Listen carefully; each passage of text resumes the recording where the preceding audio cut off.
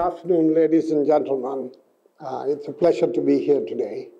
I am Jesudason. I'm the Executive Vice President in charge of doing the design and construction of all the resorts that Melco Resorts and Entertainment undertake both in Macau and throughout the world.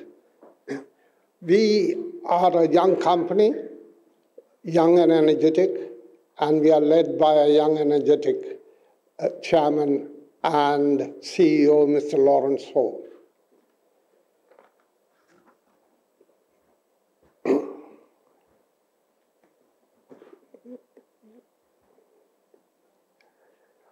We are innovative, we have courage, we have diversity, and Melco believe in value of our colleagues, customers, and community. So build our resorts for the community. Macau was transformed since its transfer to China with the opening up of the gaming industry to international competition. The integrated resort operators who came from overseas replicated what they had created previously in the US. Lawrence, on the other hand, wanted to create original and outstanding resorts. Our City of Dreams and Studio City resorts with the House of Dancing Water Theater and the figure-of-eight Ferris wheel are outstanding. In 2012, we embarked on a mission to select an architect to design a hotel tower on the last piece of land on our City of Dreams site.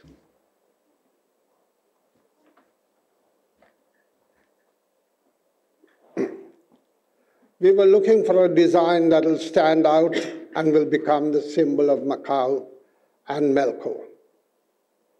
And I believe we achieved that with the unique and innovative design created by Madam Zaha Hadid and her team,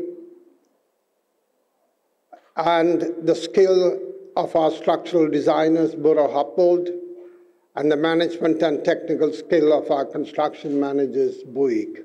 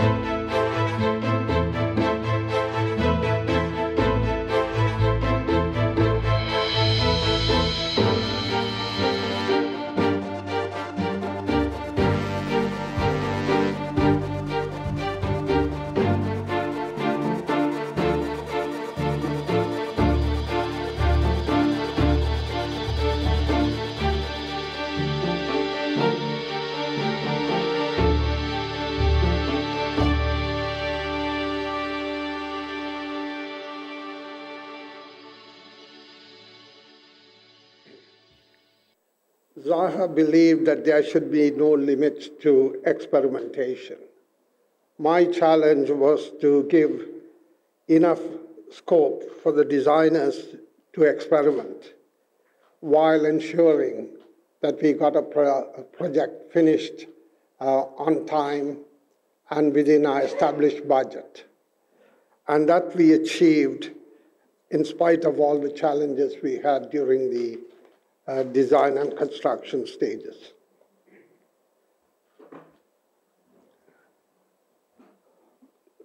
So our first contact with Zaha was in 2012 when she did a feasibility study for us on this new hotel complex. And we opened it to the public in the middle of 2018, just 6 years to do the design, build, and fit out and get it operationally ready as a 6-star hotel. And there you have the icon. That's a celebration of Macau and Melco. Thank you.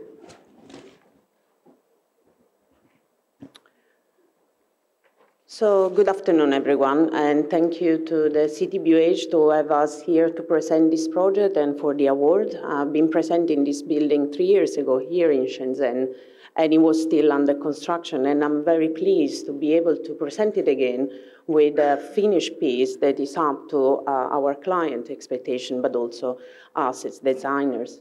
So why are we here to present this building and is a runner-up for the Innovation Award? That is the title of today's presentations.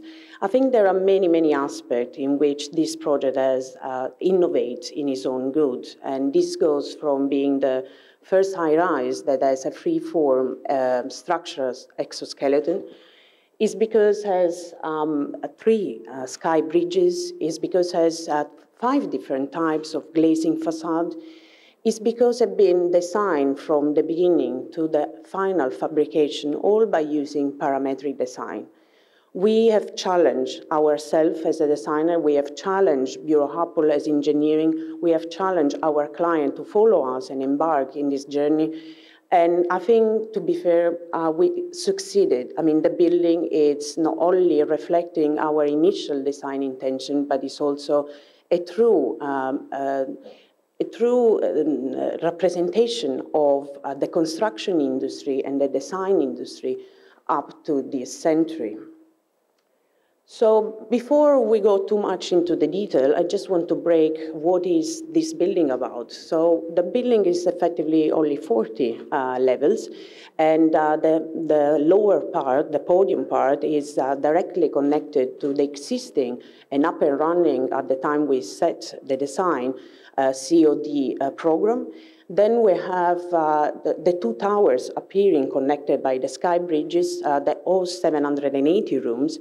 And the top of the building is instead dedicated to the villas and high-end gaming facilities. This project would have never been possible if not with a passionate and devoted team of designers, contractor, fabricator. They all believe, despite the difficulties in developing the design, that this could have been done and could have been done now, not in 10 or 20 other years. And the team has been scattered around the planet. So this was a 24-hour job for all of us, that Morpheus never slept, if I may use the similarity. But effectively, apart from Zaha, the architect, that was the lead designer for the job, we had a great team, both in Hong Kong, in Shenzhen area, for the fabricator, all the way to the States with some of the interior design component. But again, it's not only us, it's not only the designer, and I think I felt really proud when going on site doing construction to see how each one of the workers that had built this building that we see had been contributed to it, how they felt a sense of belonging, a connection to the building itself. So a very big thank you to all of the people that had contributed with heavy work to make this building possible. I will start with how we came about with the idea. Again, as Jesudason did mention, the site was already built and up and running, and we were left with a block, let's say 50 by 100 by 150 in height, to be filled in with a quite demanding amount of GFA. So the first thing was to look at an extruded volume to bring up the maximum allowed area. And we knew that we had to come up with an idea that was not a standard block or a standard building to achieve not only the program distribution, that was something very important for the client, but also to bring as much as possible natural light inside the building itself. So we didn't work only with the plane of the facade. We really work in breaking up the mass and the volume and creating voids on the facade. So this is Morpheus, the build Morpheus that we see now. Out of this quite a straightforward block, all of the voids are appearing, and they don't stop on the facade. There is also a mass carved out on the roof to allocate for special villas with dual aspect, as well as an outdoor swimming pool. So you see in the section how the idea of enveloping a void with a building came about. And it wasn't an easy design from the beginning to the end, but at the end, every little piece came into position by working extremely close with all of the engineers as well. So the structure and form are one unique element. We started, the first sketch of Morpheus already had an exoskeleton. Of course, was absolutely not defined at the beginning, but it was already there. And the components of this building are effectively not structure, facade, and interior program. Everything is fused into one. Everything had to talk to each other to make this building workable and buildable. So the exoskeleton is one of the primary sources of the structure of the building. It's connected back through a slab and beams into the core. They are allowing for lateral stability of the building. And then it comes the different types of glazing. They are reflecting the program inside, but they're also caring for minimize the use of material on site to build this building. So this is the bridge connecting the two towers in the middle of the building. We looked also at symmetry, and you wouldn't expect this building to have anything to do with symmetry, but instead it's completely specular from south to north facade. There is no such optimization that comes in repeating the two facades, if only time and a lot of effort from the team to resolve each one of the nodes. So there is a specularity in between the facade that helped the progressing of the building in itself. And those are the two facades, so the appearance, because it's so free-form, effectively you don't spot it unless I would have said it to you, you would have never known that those two facades are exactly the same. One important element in the design of this building was to always look what was happening from the inside and the outside of the building. The internal and external facade, the correlation between the two, was very much important. So whatever we were doing on the outside of the building with the exoskeleton, the subframes and the macro windows, was effectively becoming the internal walls, the internal ceiling, the internal facade of all of the spaces of the building itself. So those are the two images, Morpheus from the outside and Morpheus from the inside, from the main atrium. And this all starts by the integration of each one of the program that leads all the way from the porte-cochere into the main atrium. The main atrium is a space where you first appreciate what the voice that you have seen from the outside are effectively bringing into the life of the building. It's an area where you get natural light, but it's shaded. Macau has a very, very harsh climate, pretty similar to Shenzhen. So for us, it was important to bring natural light into the space without overheating the space itself. All of the spaces that are composing the central spine of the building are effectively studied to have the maximum shading from both the exoskeleton as well from the building form itself. Now, one characteristic, I think, of our office is always to look at the different components of the design to make a rationale without copying or repeating the same element throughout. So there is, of course, a theme here of triangulation that goes from the main exoskeleton all the way down to the way the facade is triangulated. But then it populate also the internal facade of the atrium and the Pierre Hermé pavilion that sits in the main atrium. So this idea that each one of those elements has its own logic, has its own programmatic function, has its own, let's say, essence, but yet they are part of one family. So micro and macro in the design of this building have been quite an important thing, to a point that even the fire detector and fire sprinklers in the main lobby are designed to embed the idea of the same geometry repeated of the quartz or the triangle, but yet bringing it with a new life. And I cannot talk about this project without touching on the idea of movement. Movement in a sense of the use of the lift, and I will show you in a second, but also movement of the space around you. It flows, it effectively envelops yourself, and even if you are quite straight in your position, you will find yourself wonder and discover things that before you didn't spot. So movement and light as well. Light as a source of connecting you with the outside, bringing you to a connection with what is happening around you. And this is what is happening. There are two very simple, straightforward concrete cores with 6 panoramic lifts. The panoramic lifts are moving up and down and bringing you into the view of a section of the building itself. So this is passing the first void and looking at the ceiling of the first void. So at this level, at level 21, there is the design that we did of the restaurant of a Chinese restaurant, high-end Chinese restaurant. And then again, moving up to the next level of connection, that is level 30, with another facilities for breakfast and lounge, going under the swimming pool where the two towers reconnect to each other and the exoskeleton is always there, and all the way up to the swimming pool. So every guest of this building will have the same experience, will experience Morpheus inside out and constantly while traveling up and down the building. So again, the lobby space has been a lot of work because it had some stringent requirement from the client, but I think at the end we did have to adjust ourselves and make sure that all of the requests by the client, that is a very experienced client when it comes to luxury hotel, and our aspiration of a simple, pure, and quite unique design were respected.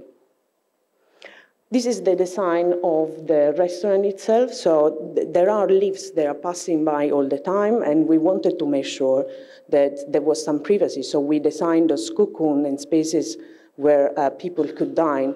And again, every single step of the building, it gives you a new experience. This is under the swimming pool where we have the full floor. And again, natural light in this case is coming from below.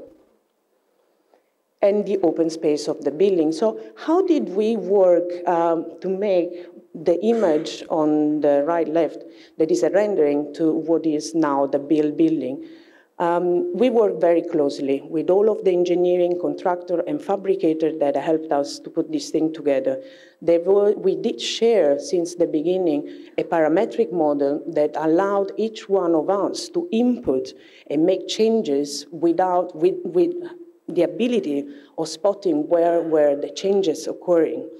Is far beyond what you would call a BIM model. It's a very sophisticated tool that we use to translate structural information, design aspiration, as well as fabrication constraint, all in one platform.